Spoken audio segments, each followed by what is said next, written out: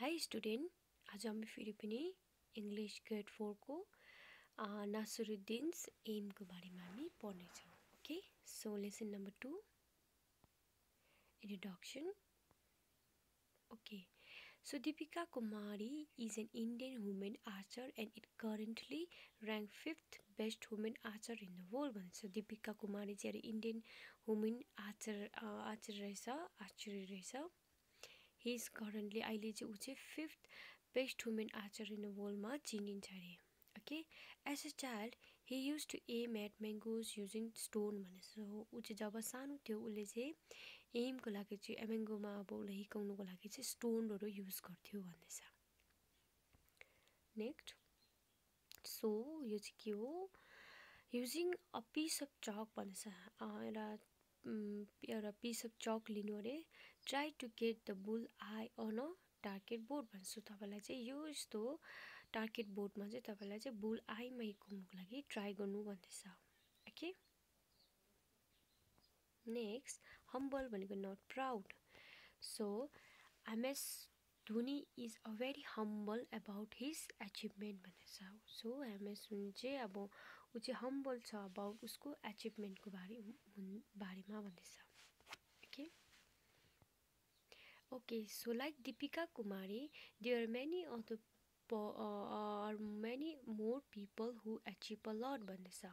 So Deepika Kumari जस्तो यहाँनिर थुप्रै हाम्रो इसमा थुप्रो जना छ हैन, सक्सेसफुल भएको, अचिभमेन्ट आफू गरेको, अचिभड गरेको. We should be humble enough not to boast about our achievement. So हामी पनि यस्तै हुनुपर्छ, हामी हम्बल हुनुपर्छ, हामी आफ्नो सक्सेसहरुलाई, यी अचिभमेन्टहरुलाई के अब एकार्कालाई अब के भन्छ सुनाइरा मै माथि गर्न सक्ने यस्तो खालको गर्नु हुँदैन भन्दैछ. Today we will read a story about a man who boasted about his success भन्दैछ. सो आज हामी एउटा स्टोरी पढ्ने छौं, एउटा के मान्छेको बारेमा जसले चाहिँ आफ्नो सक्सेस चाहिँ अब पुरा बढाइ चढाएर अब के बुस्टेड गरि बस्छ भन्दैछ. Okay, so words to know. Okay, so boasting भनेको to express too much pride in yourself or in something you have done भने. boasting भनेको चाहिँ अब एक्सप्रेस गर्नु आफैले काम गरेको र अब पुरै मात्रामा अब ज्यादै जस्तो अब अर्कालाई अब एक्सप्रेस गर्नुलाई भन्दैछ. He is always boasting about his achievement भन्दैछ. सो यो मान्छे चाहिँ अब जहिले पनि उले गरेको काम, उले गरेको अचिभमेन्टहरु सन्दर्भ के अब एक्सप्रेस ज्यादै अब के सुनाउने खालको भन्दैछ, सुनाउँछ अरे. यो चाहिँ के हो example. Okay, so a grape भनेको grape when a person mouth is wide open in a surprise or wonder. so जब पनि अब हामीले अब सरप्राइज हुन्छ, जब पनि अचानक पनि हुन्छ, हामीले मुख ठुलो ओपन गर्छ, त्यतिबेला के भन्दो रहेछ, a grape भन्दो रहेछ. He watched mouth a grape as cyclist went down the hill without brake भन्दैछ. सो देखे त्यहाँ साइक्लिङले चाहिँ अब मुख साइकल गर्दै गरेको मान्छेले चाहिँ अब ठुलो मुख खोले रे, अन्त त्यहाँदेखि चाहिँ हिलदेखि मुनि झर्यो विदाउट ब्रेक भन्दैछ. उ ब्रेक गरे हेर्दै अब ब्रेक नलगाइ झर्दै थियो रे साइक्लिङ चाहिँ हैन, साइकल गर्ने चाहिँ. अन्त उले त्यो देखेर चाहिँ मुख खोलेकै खालको भयो रे भन्दैछ. ओके, सो ट्रम्पेन्टली भनेको चाहिँ फिल भिक्टोरियस, अब फिल भिक्टोरियस अब भिक्ट्री फिल गर्नु भन्दैछ, अब जितेको बिकज अफ एन अचिभमेन्टले गर्दा भन्दैछ.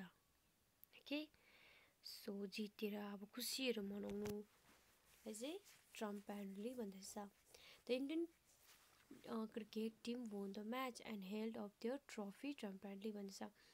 सो इन्डियन क्रिकेट टिमले चाहिँ म्याच जित्यो रे, उनीहरुले ट्रफीहरु उचालेर अब खुसी अब फिल भएर उनीहरुले अब जित्यो भनेर भिक्टोरियस फिल भएर चाहिँ उनीहरुले ट्रफीहरु उठायो भन्दैछ. Okay, reading time. Okay, so follow the story. So तपाई हामीलाई यहाँनिर यो नसरुद्दिन एमको यो स्टोरीलाई तपाई पढ्नु भन्दैछ. यो कहाँ हामीले पाउँछ, एनसीईआरटी मेरी गोल्ड बुक इंग्लिश ग्रेडमा पाउनुहुन्छ, ग्रेड 4 को. एन्ड आफ्नो टिचर्सहरुसँग अलिक भम रिड गर्नु भन्दैछ. Okay next okay follow the story भनेछ स्टोरीलाई अब फलो गर्नु भन्दैछ त्यो नासरुद्दिन एमको बारेमा ओके नेक्स्ट सो अब तपाईँले यहाँ गेस गर्नु भन्दैछ हु इज नेक्स्ट अन नासरुद्दिन लिस्ट भन्दैछ नासरुद्दिनको पछाडि नेक्स्ट चाहिँ को चाहिँ थियो भन्दैछ हु विल हि ब्लेम नेक्स्ट भन्दैछ अब नासरुद्दिनले चाहिँ कसलाई चाहिँ अब ब्लेम गर्नु आँटेको छ भन्दैछ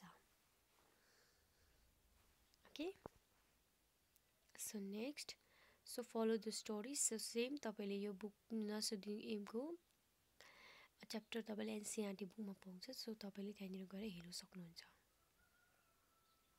next okay checks for understanding so look at the target and draw arrow which will so भन्दैछ सो तपाईँले यहाँनिर टार्गेट हेर्नु भन्दैछ एन्ड ड्रमा हेर्नु भन्दैछ नासरुद्दिन एमको आजाद एमको अनि चिफ गार्ड्स एमको यहाँनिर टार्गेट हेर्नु भन्दैछ ओके सो थिङ्क अब तपाईँलाई सोच्नु भन्दैछ what do you think about नसरुद्दिन behaviour so तपाईँलाई चाहिँ नसरुद्दिनको बिहेभियर देखेर चाहिँ तपाईँलाई चाहिँ के लाग्छ भन्दैछ if you had a friend like नासरुद्दिन what would you do भन्दैछ इफ होइन तिम्रोमा चाहिँ नसरुद्दिन जस्तो अब साथी छ भने चाहिँ तपाईँले चाहिँ के गर्छ भन्दैछ त्यति बेला ओके अब यहाँनिर डिस्कस गर्नु भन्दैछ okay so think pair share so आफ्नो फ्रेन्ड्सहरूसँग सेयर गर्नु भन्दैछ how would you feel if some one busted in front of you भनेछ सो तपाईँलाई चाहिँ अब कस्तो फिल हुन्छ जब चाहिँ तपाईँ एकजना तपाईँको छेउमा आएर चाहिँ फ्रन्टमा आएर चाहिँ उसको आफ्नो एचिभमेन्ट उसको बारेमा म यस्तो यस्तो भनेर पुरा बोस्टेड गऱ्यो भने चाहिँ तपाईँलाई चाहिँ कस्तो खालको फिल हुन्छ भन्दैछ ओके सो तपाईँले यो चाहिँ तपाईँ आफ्नो फ्रेन्ड्सहरूसँग डिस्कस गरेर सेयर गर्नु भन्दैछ ओके सो थ्याङ्क यू